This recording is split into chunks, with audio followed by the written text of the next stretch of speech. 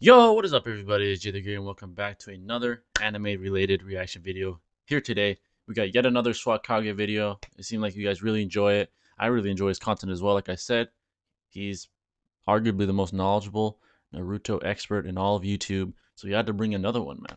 This one's more of a fun one. Top 5 Naruto Jutsu. We all have our lists. I'm very interested to see what his list is of top 5 Naruto Jutsu. There's so many to list, but before I begin, if you enjoyed the content, please think about showing some love. Any love is greatly appreciated. Hit that like button, turn on bell notifications, stay up to date with yours truly. And if you're new and you enjoy, you gotta hit that sub button, man. Please, to become part of the family, because once you do, you're part of it forever. But let's not waste any more time. Screen. Let's see what he has to say. All right, look, since there are about, give or take, jutsu spread across the Naruto manga, anime, games, movies, and so on, I'm gonna kindly ask you to do me a favor and keep in mind that this was a pretty difficult list for me to make, and considering I'm narrowing my choices down from an approximate estimate of 486 octophillion jutsu to 5, you and I probably aren't gonna see eye to eye on this one, buddy. Fair point. You dude, what do you mean you don't think bat controlling ultrasonic mind waves is the best jutsu? Dislike, unsubscribe, like if you agree. On that note, I don't really think I need to clarify this, but this list is not ranking the top 5 strongest jutsu in the series. Rather, it's a list cataloging my personal favorites. So if we're good on that, everybody understands, let's just get right into the list. Let's see. A trigram 64 This is without a doubt, no contest, the coolest taijutsu ability in the entire series. While the primary Lotus, Reverse Lotus, Hirudora, Asakujaku, Night Guy, and all of the other abilities used by Guy and Rock Lee are pretty cool, they don't even come close to having the cool factor that this jutsu does. Nothing about the mechanics of the 8 trigram 64 palms ended up landing it on this list. I put it here solely because it looks really, really cool. I think the reason I like it so much is a combination of the progressive increase in strikes, the sheer overwhelming speed of the combination of attacks, and even the way the user yells out how many chakra points have been stricken each time they progress to the technique's next stage. I guess this spot should go to the 128 palms, but I think the 64 palms is a lot more iconic. And the scene where it was first used is just way cooler if you're watching the series for the first time than the scene where the 128 palms made its debut. Now, I know I said the mechanics didn't really have anything to do with this being placed on the list, but the fact that it completely shuts down somebody's chakra network and in most cases keeps them from even being able to stand up is pretty awesome. I guess the only thing that holds this jutsu back is the fact that it is completely ineffective. Neji's never really shut anybody down in a fight with this before. Like, even when he landed all 64 strikes on Naruto, oh no, didn't do anything. Guess what? Naruto's the Jinchuriki of the strongest tailed beast ever. Or yeah, one half of that's it tough luck, man. Sucks to be you, I know, Neji, but come on, you don't have time to fret about it. You gotta prepare yourself. You're about to get one shot by an uppercut to the face. Before I continue, I kind of want to speak on 8 trigram 64 palms. I really like it too, but I wouldn't say it's my favorite taijutsu. I think Night Guys, man, that shit was when he did that shit to Madara with the 8th gate opening. That was my favorite, man. It's pure power, pure speed, beauty. It was a beauty to behold. That's my favorite. But I really like this one. Like you said, you basically shut down someone's chakra network. You hit all the points, all the critical points, and you shut down their chakra. That's pretty fucking dope. I mean, that's pretty dope. I like Neji a lot. He's one of my favorite characters. But I just wanted to say that it's not my favorite, but it's up there for me. But let's continue.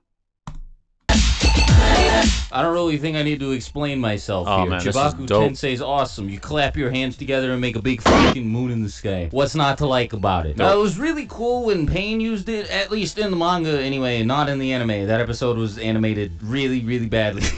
And Madara's use of it was pretty cool as well. He created a whole bunch of planetoids and dropped them on top of Naruto and Sasuke all at once. But the coolest use of this jutsu by far is when Sasuke used it to capture all 9-tailed beasts with a single clap of his hands. Additionally, after that, he went on to summon all of the Chibaku Tensei satellites he created to the final valley where he was fighting Naruto so that he could use the Rinnegan to absorb the chakra of all of the tailed beasts contained inside and fire an Indra's arrow strong enough to overpower 2 tailed beast ball Rasen Shuriken from Naruto. It also made his Susanoo look like this. I mean, it was just one of the coolest things anybody ever did in the whole manga. This jutsu is responsible for some of the greatest eye candy this series has to offer. Like this shot of Pain staring down the Nine Tails as it's attempting to break free of the Chibaku Tensei. This moment here where Naruto and Sasuke used it to seal Kaguya, and the scene I just mentioned where Sasuke used it to capture nine-tailed beasts and then fire. That was crazy, man. Quick thoughts on that one. I know you guys don't like when I stop it, but that was awesome when Sasuke used it, man. I mean, he had all the tailed beasts giving him chakra with his already, damn near perfect Susanoo. I mean, what the hell, man? That's brilliant. It's so dope, man. I loved it. I think Madara used it when he was dropping meteors in the fucking Shinobi Alliance. That was dope also. But yeah, I like that one a lot. I forgot about that one, actually. Alright, so unlike the last two, this one's not exactly here because it's cool to look at. It's here because if I could have one jutsu as a ninja in the world of Naruto, it would be the multi-shadow clone jutsu. But if I could have a second jutsu in addition to that, my first pick would be the Flying Thunder God technique. And does this really need explaining? I know I said this for the last entry, but like I really mean it. This jutsu lets you teleport to anywhere you've left a mark, like in the whole world. And when Minato left a mark on Obito's back, it didn't disappear for like 17 whole years, even after he died. It does look kinda cool when used in some cases. For example, I think the time when Tobirama teleported Naruto to Obito's back so he could slam him with a Sage Rasengan was pretty nice to look at, as are all of those scenes where Minato spams the jutsu rapid fire and teleports back and forth between a whole bunch of his kunai and other markings. Plus, how can you not love the only jutsu capable of countering Kamui that isn't Kamui? Really, only got a really lot of good clopped stuff Obito to say about this jutsu and not a whole lot of bad. Another Sharingan of his, that was dope. Minato Now, I'd be genuinely surprised if I saw a video like this from any single person who actually liked this manga and this jutsu wasn't on it. Like, seriously, the Shadow Clone Jutsu is the jutsu. It's easily the most iconic ability in the whole series. And now, you could argue that that's not necessarily true, and that the Rasengan is far more recognizable, but no. No. Definitely the Shadow Clone Jutsu. And I mean, Naruto wouldn't even have been able to perform the Rasengan in the first place without the Shadow Clone Jutsu, so seems like we got a winner right here. But really, there's a whole lot to love about this jutsu. Plus, I'm not just talking about the Shadow Clone Jutsu, I'm also talking about all of its variants, like the Wood Clone Jutsu, although that technique may have actually come before this one, the Water Clone Jutsu, Sand Clones, all that sort of stuff. But specifically the Shadow Clone Jutsu, because it's the most versatile. Like I said in the last entry, as much as I would love to have Flying Thunder God, I would definitely want to have this one more. Naruto was able to learn how to use the Rasen Shuriken in a minuscule amount of time, thanks to being able to use thousands of shadow clones to train all at once, which is one of the coolest uses of any jutsu in the whole series. There are plenty of other really cool and you learn like that moments too, anything like you want. When Madara created wood clones and then had those wood clones use Susanoo, or like when Itachi created a shadow clone and then blew it up in the middle of a river. It took everybody by surprise, and I'm really shocked that he never did that again. The fact that it's possible to make exploding shadow clones is actually one of the reasons why this jutsu is so high up on the list. Come on, Itachi, why did you ever... That's like the coolest jutsu he has. But of course, I can't forget the good old-fashioned strength in numbers beatdowns that Naruto used to perform using this jutsu way back in part 1, and even on occasion in part 2. Even as a child, he was able to create 2,000 shadow clones, which he used to beat the ever-living shit out of Gaara. As with the Flying Thunder God, I just have a whole lot of good stuff to say about this ability, and nothing really bad. Number 1, I'm actually curious. Oh, honorable mentions, okay. So real quick before I move on to number 1, honorable mentions. Just gonna go through these really quickly and give a brief explanation for why I like them so much. First off, Rasen Shuriken. It's this gigantic wind-style Rasengan formed in the shape of a shuriken that destroys its targets on a cellular level. It is so powerful and so deadly that Tsunade told Kakashi, you probably shouldn't let Naruto use that jutsu anymore, like ever. When it was first used, it also created an explosion large enough to consume the entire area housing the battle between Kakashi, Kakazu with that shit, man. Naruto, and Kakazu, though over time the explosions created by it seemed to get smaller and smaller as Naruto became more proficient at using it. Kamui. Oh man, that's just dope. It's Kamui. It's great. I was really tempted to put it on the list, but I don't like it quite as much as any of the jutsu that are already there. But still, it's one of the reasons why it's so much fun to watch Obito fight. And I've always personally really liked people with the ability to phase through matter. But Kamui serves as more than just an intangibility power. It also lets Obito suck people into his own pocket dimension, travel to and from said pocket dimension at will, summon objects and people from within it, and with his other eye, he can teleport things into this dimension from a distance, from pretty far away as well, as seen when Kakashi first used it in the battle against Deidara. Amaterasu. The inextinguishable black flames produced by the Mangekyo Sharingan of Itachi and Sasuke. It's black and it's fire, and it looks really cool, especially because it causes the user's eyes to bleed every time it's used. Well, at least until Sasuke acquires the eternal Mangekyo Sharingan, but you know. I mean, oh yeah, Sasori just pulls 100 puppets. I really like Sasori, man. He allegedly took out an entire country. Wish we would have seen more of him, man. Well. On the anime. Absolutely crazy. Gotta love it. So it's dope. Super over the top and is easily Sasori's coolest jutsu. Yeah. Limbo. Another ability that almost made the top 5, cool. but just wasn't able to squeeze in because I liked everything else that I already have on the list just a little more. Aside from Chibaku Tensei, this is my favorite Rinnegan ability, as it's really unique. It allows Madara to project clones of himself into the invisible world of Limbo. That's pretty cool. I'm not really sure how, while they're in Limbo, they're able to interact with people who exist in the real world, but it's still a really cool ability. It's definitely broken, though, especially considering he could use it before he had the abilities of the Sage of Six Paths, and no one without either Sage Mode or a Rinnegan could detect these clones. I mean, I really GG, man, if you don't have a Rinnegan or Sage Mode. Giving Madara an ability like this. Chidori. As a kid, this jutsu dazzled me. I thought the Raikiri and the Chidori were the coolest things ever. And I don't really think I need to explain myself. I'm pretty sure everybody likes these two jutsu. And now, moving on to number 1. Let's see. Cheating?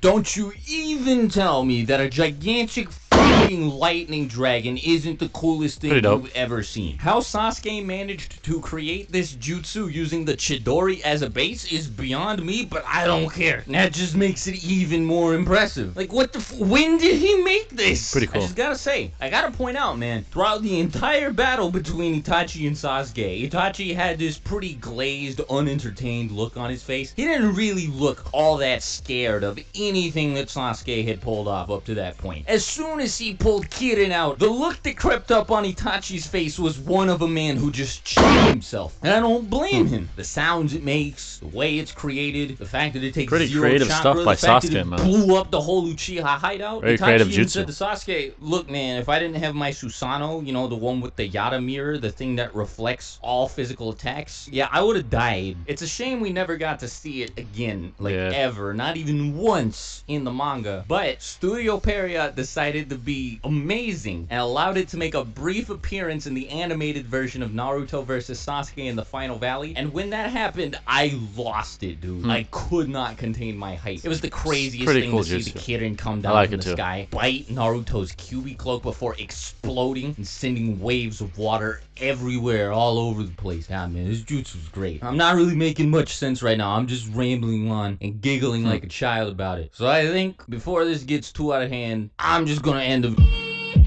Alright. Those were the top 5 Naruto jutsus personally for Swagkage, right? Pretty good list. I mean, Shadow Clone Jutsu, man, is on my top 5, right? It's fucking classic. If I had to choose, there's so many, man. I mean, like, I'll be here all day, but on top of my head, Shadow Clone Jutsu's up there. This is not in order. Shadow Clone Jutsu. I really mess with Flying Raijin, man. That shit is dope. That has to be up there too. Minato's ability is so cool. Night Guy, so dope. I mean, the only downside is it kills you. All right, and the only reason he survived is because Naruto uses Six Paths abilities to basically revive Night Guy. So I'll get it up there just because of how cool it is, despite the repercussions of it. And then Tsukuyomi, because Itachi's my favorite character. That shit is so dope. He basically controls whatever you see and all that. It's pretty cool. And then what else is out there, man? There's so many. Oh, Particle Dismantulation Jutsu. I think that's what it's called. You know, the Tsuchikage. You know, like Onoki. I like that one a lot. It's dope. It literally destroys you on, you know, on a cellular level. like the Rasen Shuriken, but even more so, I think. But yeah, guys, that's my list. I really enjoyed the video. Swagkage always has the best Naruto videos, man. If you guys have any recommendations, let me know in the comments. It could be someone else that's similar to him, like Seth the Programmer or something like that. I do watch them as well, and I'm trying, to become more of a Naruto connoisseur myself. Hopefully make some videos on Naruto. But hope you guys enjoy. This is JDV signing out. I love you all, and I'll catch you next one. This is JDV signing out. Peace.